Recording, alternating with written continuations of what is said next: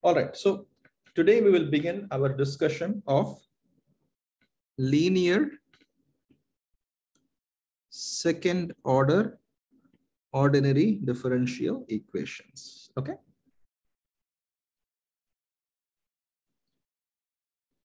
So again, linear has the same meaning as before. It is linear in y and all its derivatives. Okay. So a general second order linear ordinary differential equation takes the form y double prime plus some p of x y prime plus some q of x y equals some r of x. So this is the general form of a second order ordinary differential equation that is linear. So suppose if I have something like, a y cubed or a y square or a y prime, y double prime or terms like these, then this equation is not linear. Now, even if it doesn't look non-linear, if I can somehow bring it to a linear form, it is still called a linear second order ODE. But if I'm absolutely not able to bring it into this form, it is certainly a non-linear differential equation. Okay. So for example, something like y double prime plus y square equal to 0 would be a non-linear differential equation. Okay. So this is actually called an inhomogeneous equation or a non-homogeneous equation. This is the inhomogeneous term. Okay. So what is a homogeneous differential equation? A homogeneous linear second order ODE has the exact same form, but with r of x equal to 0. The right-hand side would be equal to 0. So this homogeneous equation I can write as y double prime plus p of x y prime plus q of x y equals 0. We will start with equations of this form, and then we will slowly move over to equations of the previous form. Admittedly, the second form is certainly easier to handle because the right-hand side is equal to 0. But not just that, there are many practical examples of homogeneous linear second order differential equations. And they have certain nice properties that we will understand today. Okay. All right. So homogeneous means this particular form. So immediately you recognize that, for example, I can write this whole equation as d square dx square plus p of x ddx plus q of x, the whole thing acting on y of x equals 0, right? So it has the simple form something acting on y equals 0. So immediately you recognize that I can multiply y by some constant and that will also be a solution. Okay. So if y of x is a solution, then c times y of x is also a solution. And if this seems like a trivial point, note that this is not true for the general equation written here. If I multiply y by c, then the left-hand side is multiplied by c, the right-hand side is not multiplied by c. So that equation, if y is a solution, then c times y is actually not a solution. So you cannot make that claim for this equation, but for the homogeneous part, you can certainly make that claim. So this is certainly one interesting aspect, admittedly the less interesting aspect of homogeneous differential equation. So the couple of important aspects of this are best illustrated using some kind of an example, and I will choose a relatively simple example that hopefully you have seen in your physics class last semester. If you have not seen it, please view this as simply a mathematical equation that is rather straightforward. So I hope you remember that all of you did what is called particle in a box problem last semester. Is this familiar to everybody, or should I not use these words? Yes or no? Did you guys do this example in quantum mechanics in PH 101? Yes, sir. Yes, sir, we did. Okay. So basically what you do is you solve the Schrodinger equation, which is a second order time independent Schrodinger equation, which is a second order ordinary differential equation. And then you put some poor particle, an electron or whatever it is, in a box. Basically what I mean is that there's infinite force on this side, there's infinite force on that side. So the particle really cannot escape this narrow region. So let us call this x is equal to 0 and x is equal to L or something like that. And then you put this poor particle somewhere here and you want to solve the Schrodinger equation, right? So what is the time independent Schrodinger equation?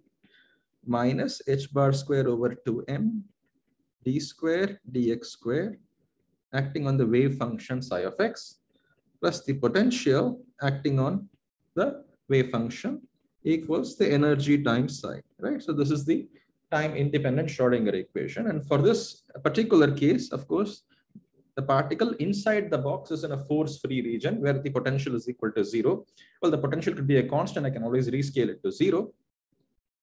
So in this case, this is a homogeneous second order differential equation that is markedly simpler. So in this case, I will have minus h bar square d square psi dx square equals E psi, which I can rewrite as psi double prime equals minus k square psi, where, or rather, I will put it in this particular form, which I can write as psi double prime plus k square psi equals 0, where k square is some quantity 2me over h bar square. It is a constant, and you can in principle determine this constant. Okay, we will not go into the quantization and things like that, but viewing this as a second order homogeneous differential equation, notice that this is even simpler than this particular form because there is no first derivative involved. There is only one second derivative and psi itself. Psi plays the role of y of x basically. I can write the most general solution for this example as, which you guys wrote last semester, as a sine kx plus b cosine kx. Okay, so this is the first property that I want to talk about a little bit. Why do I write it as a sine kx plus b cosine kx? It's very easy to verify that sine and cosine are solutions for this differential equation, right? So if I plug in psi equals sine kx, so psi double prime equals k square psi.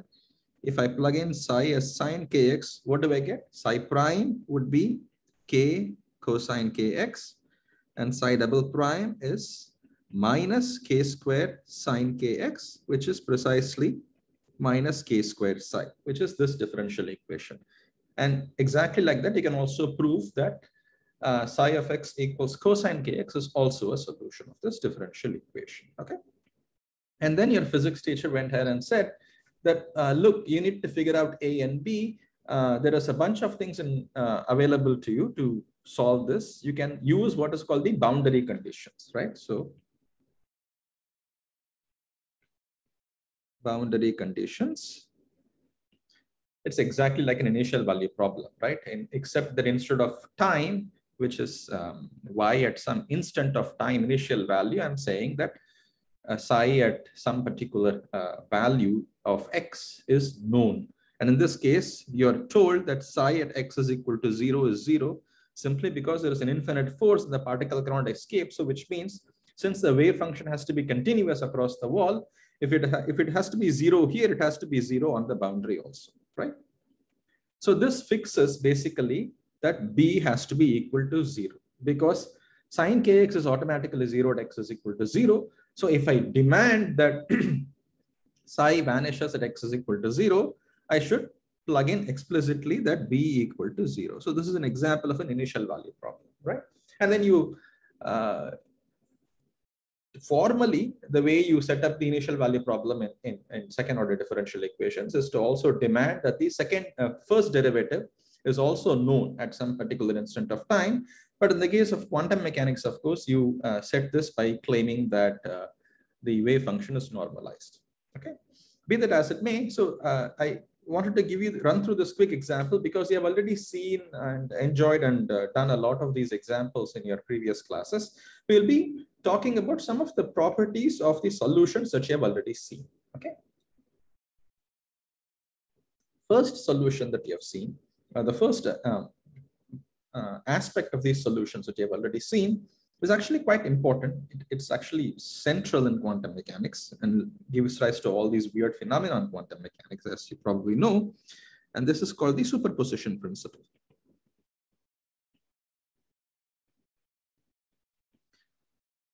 What is the superposition principle? Well, if you look at this solution, psi of x equals a sine kx plus b cosine kx, I can individually verify that sine and cosine are solutions, no problem.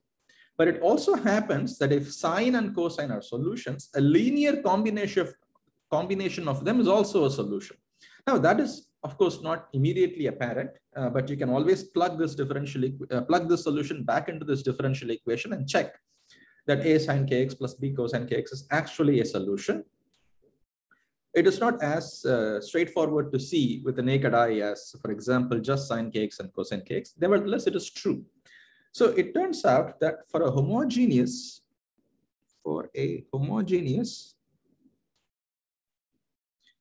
second order ODE, if y1 of x and y2 of x are solutions, then so is the general linear combination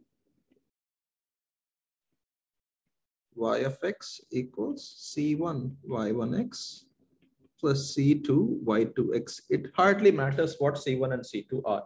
They could even be complex for all I care. Okay. Any general linear combination of these two solutions is also a solution. Okay. In many of these examples, we'll take them to be real because we are dealing with the real plane.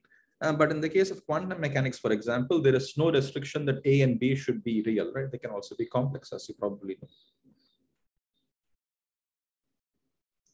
So this is a first general idea about homogeneous differential equations. Notice that the word homogeneous is very important here. This is certainly not true for an inhomogeneous equation of this kind. Okay. For this particular equation, if I have y1 and y2 as solution, I cannot just add them up and claim that y1, c1 y1 plus c2 y2 is also a solution. Okay. So we'll actually show this explicitly. So let us say y1 and y2 are solutions, right? So what does this mean? Let me write the general equation as y double prime plus p of x y prime plus q of x y equals 0. Now I know that y1 and y2 are solution, which means y1 and y2, remember our definition of solution. When I say something is a solution, if I plug it back in the differential equation, I get an identity. Okay. So if I substitute y equals y1, of course I have y1 double prime plus p of x y1 prime plus q of x y1 equals 0. And the same for y2.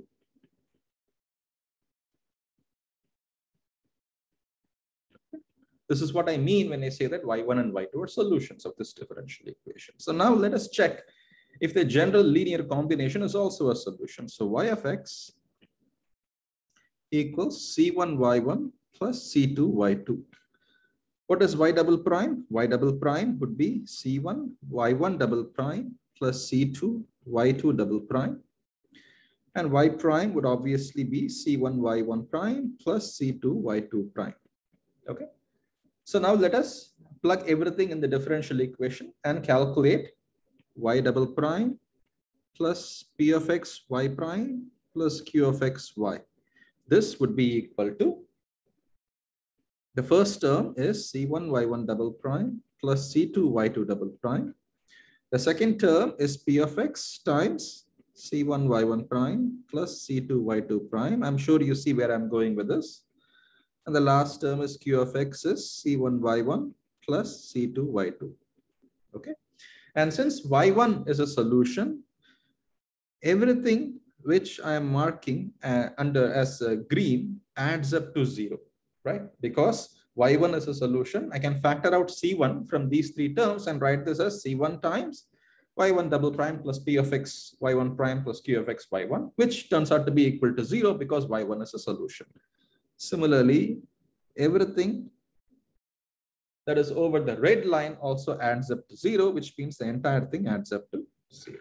So if y1 and y2 are solutions, so is a general linear combination of them. The superposition principle holds. Okay. And this makes your life very, very, very easy.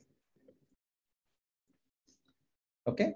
Sir, could you Yes. please repeat this last line? I didn't get it. So go for Sure. this. So you got till the substituting y equals c1 y1 plus c2 y2? Yeah. Okay. So then I will rearrange this equation. So I will take off this equal to 0. And I will rearrange this equation. I'll take c1 common. And I will write this as y1 double prime plus p of x y1 plus q of x y1 plus c2 y2 double prime plus q of x y2. Agreed? Yeah. So y1 and y2 are solutions, which means y1 satisfies this differential equation and y2 satisfies this differential equation, right? That is what I mean when I say y1 and y2 are solutions. So this guy has to be equal to 0 because y1 is a solution and it satisfies the differential equation. And this guy also has to be 0. Yes. Agreed? Yeah. So this has to be equal to 0. So if y1 and y2 are solutions, a linear combination of them is also a solution. Okay. By the way, you guys use this fact extensively when you solved in both electromagnetism and quantum mechanics. Now, forgive me for going back to physics. I have a slight bias, obviously, but you guys use this extensively, right? So even in this particle in a box problem, um, for example, once you guess that sine kx is a solution, of course, cosine kx is very easy to see. You can easily guess that cosine kx is also a solution from the knowledge of what is called the basis, which I will come to in just a second. Okay, but not just that. For example, when you solve the Laplace equation, right? Laplace equation. Again, it is very, very wrong of a teacher to give an example of a partial differential equation when he is talking about ordinary differential equation. But since you have already seen these things, let me take advantage of that fact, right? So you solve this equation, del square phi equals 0, right? And then you said that, wait, this is all very complicated. This is d square phi dx square plus d square phi dy square plus d square phi dc square equals 0. So instead of, working all of these things, let me actually use the very simple solution that phi is separable in this particular form. Okay. Now, if somebody just told you this, you should be shocked because there is no guarantee that this is the most general solution of the equation that I've written above, right? But you use the fact that you're dealing with a homogeneous differential equation. So basically what he said was, look, yes, I am only finding some specific classes of solutions and I'm not pretending that this is the general solution. But in MA201, I'm going to learn that this is a homogeneous second order differential equation, which means that any linear combination of solutions is also a solution. So I can always write down my general solution phi. I'll call these some phi n, and I will write this as some linear combination of these phi n's. Okay, and this is my general solution. And this, of course, to get this straight away from this differential equation might be a little hard. So I will exploit the linearity of the differential equation, figure out some solution, and then take linear combinations of these solutions. So you use this fact extensively in quantum mechanics and electromagnetism. Okay. So any questions or comments about any of this? Is this all okay? Okay. So it might be a good idea for you to sort of go back and, if not study, at least like look through your notes of 101 where you solve these differential equations and sort of,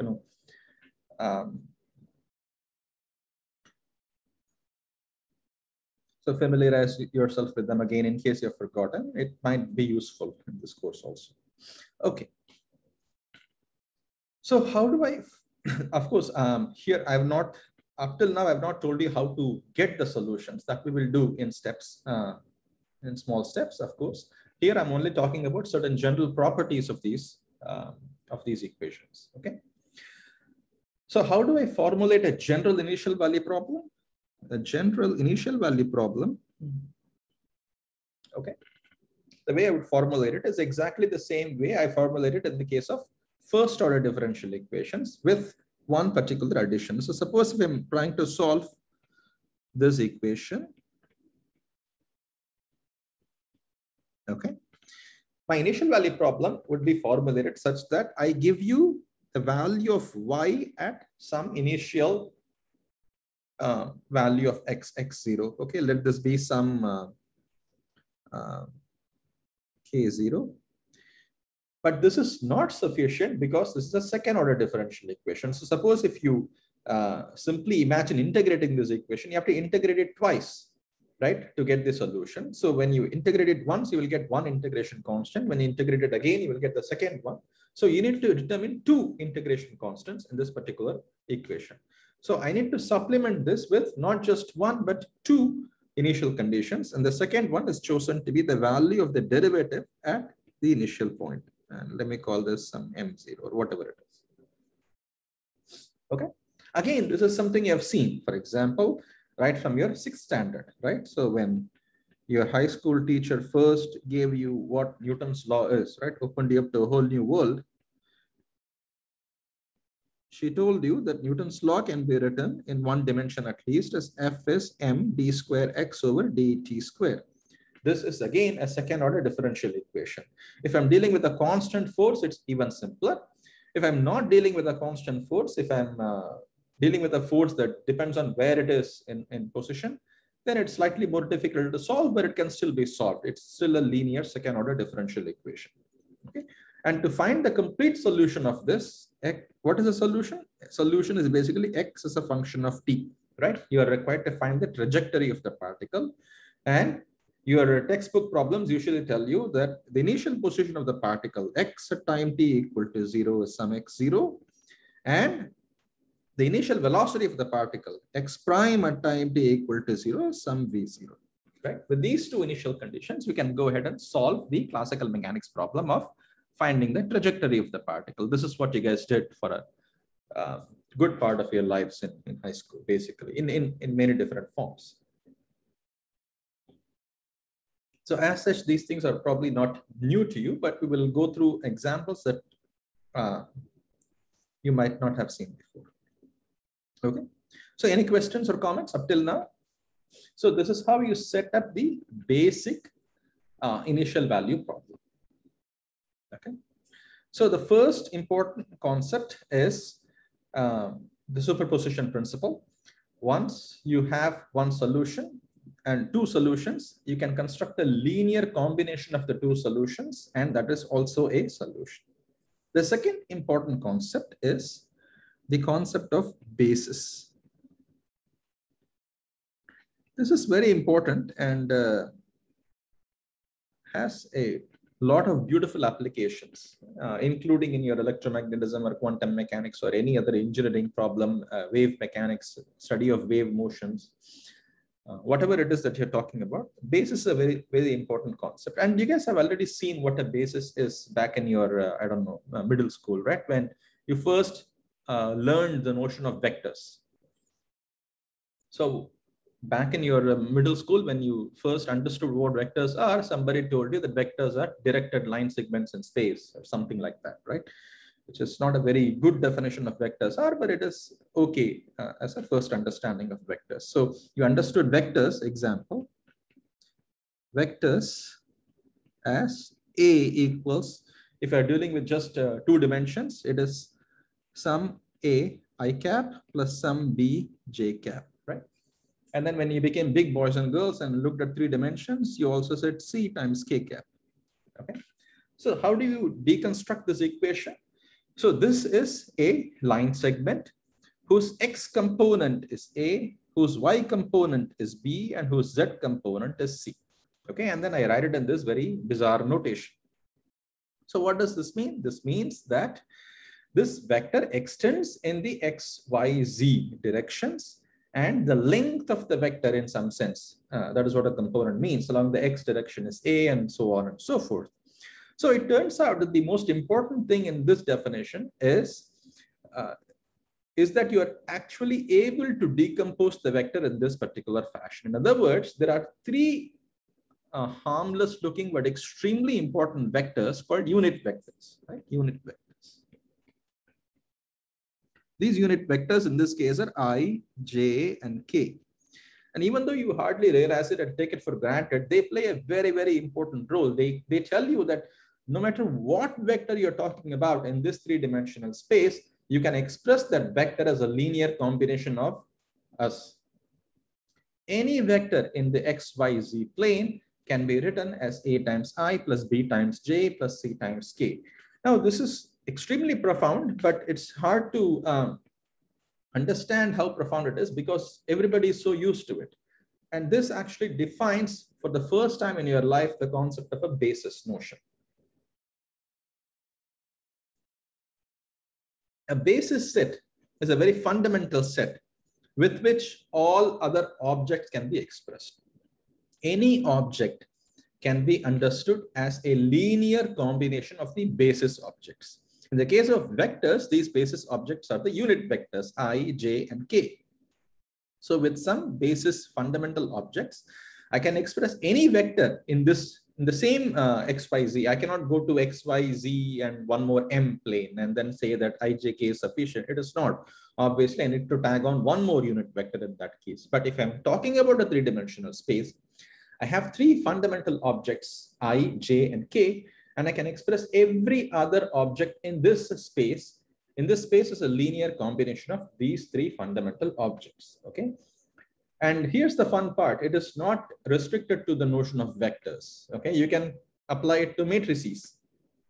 For example, every traceless 2 by 2 matrix can be written as a linear combination of what are called Pauli matrices, okay? You can apply it to functions, which should interest you in the present context because you have all seen what is called a Fourier series, right? So what is a Fourier series? You took some arbitrary function f of x and you wrote that as a linear combination of sines and cosines, right? So that should have given you pause. You should have said, what the heck are we doing, right? You are taking some function and you're writing it as a linear combination of sine and cos. Sine and cos are wavy functions, right? So sometimes you actually write x as a linear combination of sine and cos. So what is it that you're doing there? So basically what you're doing is you're living in what is called a function space, in which case the basis functions are sine and cos. These very simple two trigonometric functions are actually very profoundly important in the concept of function space. It turns out that just like I and j in a two-dimensional vector space, sine and cos are actually a basis set. You can write down every function as a linear combination of sine and cos with some restrictions, some understanding of what space you are in. I don't want to go into those questions. But remember that the sine and cos play the exact same role in this complicated space called function space as I and j play in your XYZ space, okay? The other thing is, notice that there is nothing sacred about these unit vectors, right? So let us say I live in a two-dimensional space. Excuse me, this thing grew bigger. So let's say I live in a two-dimensional space and I'm saying that I and j are my unit vectors, right? And you can come along and say, I don't really like I and j. I want E1 and E2. And I say, what are E1 and E2? And you say, well, E1 is 1 over root 2 times I plus j. And E2 is 1 over root 2 times I minus j. Okay. And you claim that you want to work with these two basis vectors. So should I say yes or no? The answer is I should say yes, because there is nothing that says that one set of basis vectors is more fundamental than the other set. So in the case of vectors, of course, this means what defines a basis set means that you want these guys to be properly normalized and properly orthogonal to each other. And you can show that these guys are also properly normalized and properly orthogonal.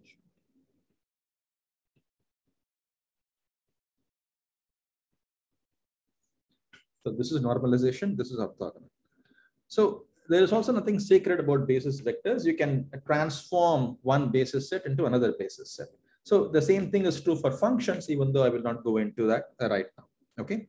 So what is a basis set? A basis set is basically a set of fundamental objects with which you can express every other object in that particular space you are living in. Okay. Now, you cannot make absurd claims that I should be able to describe every traceless 2 by 2 matrix as a linear combination of I, J, and K. That is not what I'm saying. you should first define the space in which you're operating. If the space in which you're operating is three-dimensional vectors, then IJK is a proper matrix. If the space in which you're operating is a set of 2 by 2 matrices, then the 3 Pauli matrices are a good basis. If you don't know what Pauli matrices are, don't worry about it. Yes, there is a question. Please tell me or type it in. Sir, so like we observed here, I cross I dot I is 1 and I dot J is 0. Sir, is this supposed to be a property of every basis vector in the XY plane? Of every two basis vectors? So in most basic cases of practical interest, this is what will happen. In fact, the same notion of orthogonality will also apply to what are called function spaces, right?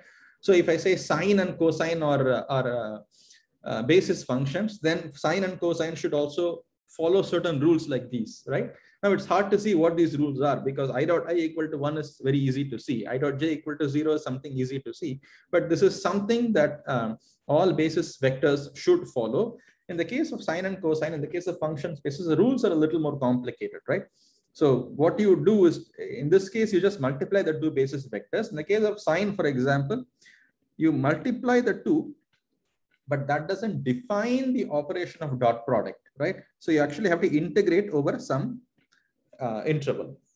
And if you integrate sine times cosine over a complete cycle, you will get 0. And if you properly normalize this, if you integrate sine times sine, you will get 1, and cosine times cosine, you will get 1. So the rules for constructing these dot products can be different, can be more complicated in certain spaces, but such rules always exist as long as you're talking about basis vectors. Does that answer your question? Yes. Okay. So this defines the notion of basis. Now, why I'm talking too much about basis sets? It turns out that these second-order homogeneous differential equations, the solutions y1 and y2 actually form a basis. Okay, even though we will not talk in detail about function spaces, this is very important to understand. And this fact has to do with the fact that we are dealing with what is called a Hermitian operator. But since we are not going to talk about operators, let us not go into that too much. So y1 and y2 solutions of there are two basic solutions of second order differential equations. The second order ODE, you have two solutions, y1 and y2. Okay. And then we also found out that C equals C1y1 plus C2y2 is also a solution. Okay.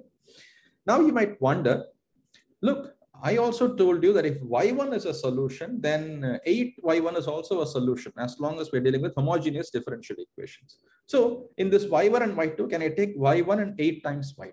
The answer is no. If you want a proper basis, you have to make sure that the two functions are not trivially related to each other. Okay. And by trivially related, I mean an important mathematical concept called linear independence. What is linear independence? So y1 and 7.5 times y1, if y1 is a solution of a homogeneous differential equation, and then 7.5 times y1 is also a solution, are both solutions of some, I don't know what, some second order homogeneous ODE, but they are not linearly independent. In the next week, I will introduce the concept of Wronskian, and we will revisit this concept of linear independence for multiple solutions, even the third order, fourth order, whatever it is. There's an easy way to check if the given solutions are linearly independent or not. But if you only have two solutions, it's quite easy to check if two solutions are linearly independent or not. What do I mean by that? So suppose if somebody gives you y1 and y2 and says that, look, these are the solutions of some second order differential equation, and I tell you that these are linearly independent. Now, you should not believe that person. You should first check if they are linearly independent or not. The way you check it is as follows. If the equation C1y1 plus C2y2 equal to 0 has non-trivial solutions, then maybe I should rephrase it. Let me rephrase it. If the only solution of the equation C1y1 plus C2y2 equal to 0 is C1 equal to 0 and C2 equal to 0, then y1 and y2 are linearly independent. In other words, if on the other hand, I can write y2 as minus C1 over C2 times y1, then y1 and y2 are not linearly independent. In other words, they are linearly dependent. The ratio of y1 and y2 is a constant. Okay. If a quotient like that exists, then the two solutions are not linearly independent. Again, this statement applies whether you're talking about functions of x or vectors or whatever it is, right? So for example, this might be easier for you to see than functions. Example, in vectors, take two vectors in the one dimension in the xy plane, right? So I can write I as the column vector 1 0 and j as the column vector 0 1, and try to write the vector 1 0 as a linear combination of the vector 0 1. There is no way you can do that. Okay, but I can write the vector 1 1 as I plus j, which is 1 0 plus 0 1, right? Because then I can claim that the vector 1 1 is a linear combination of I and j. It is not really linearly independent. But there is no way I can write I as a function of j. I cannot write I equal to 5 times j, right? There is no way, because these are completely different objects. And neither can I write j as a function of I. So in the case of vectors, this is an easy way to see if they are linearly independent or not. Same case with functions. If you have two functions, y2 and y1, and if you take, so the easiest way to see it is take the ratio of the two functions. If it is simply a constant, then you are not dealing with linearly independent solutions. But if the ratio of the two functions is also some complicated function of x or even a simple function of x, then they are indeed linearly independent. So when I claim that the general solution is C1y1 plus C2y2, all I'm actually claiming that it is the general linear combination of linearly independent solutions. And a set of linearly independent solutions, a set of linearly independent solutions forms a basis. So in this case, y1 and y2 form a basis. Okay. So sine kx and cosine kx form a basis. Sine x and cosine x form a basis. Okay. So I can equivalently formulate this problem as, given a second order differential equation, what is the basis? And basically all I'm asking is figure out the solutions of this differential equation. Okay. All right. So the last thing that we will do today is a very nice concept that exists for homogeneous differential equations. And this concept is called reduction of basis.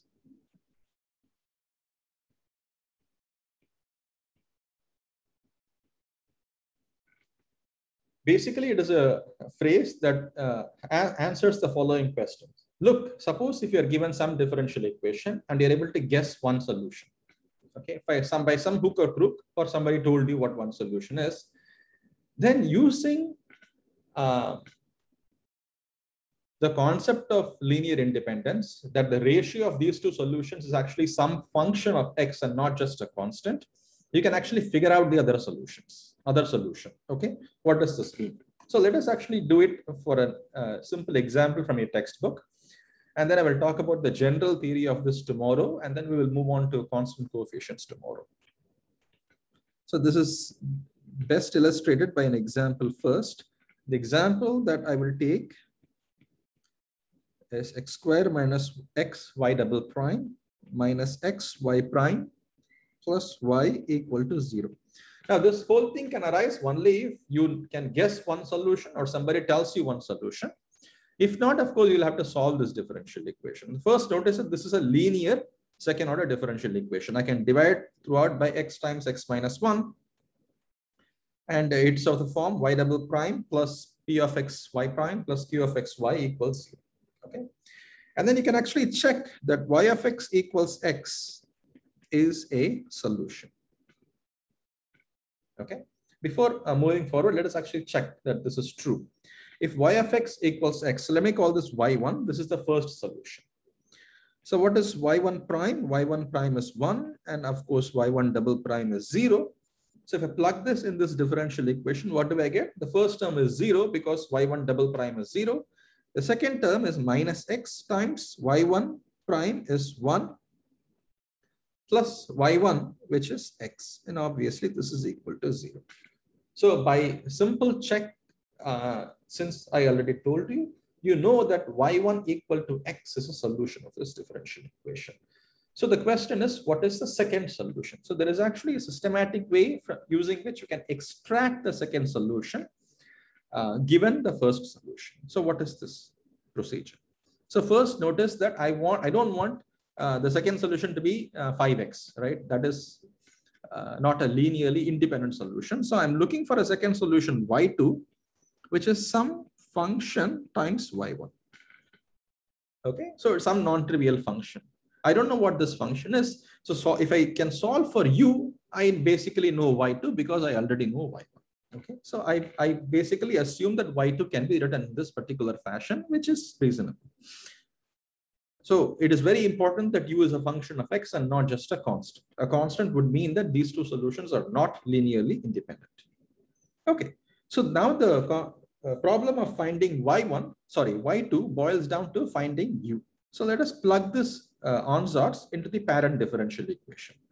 So what is y2 prime? y2 prime would be u1 prime y1 plus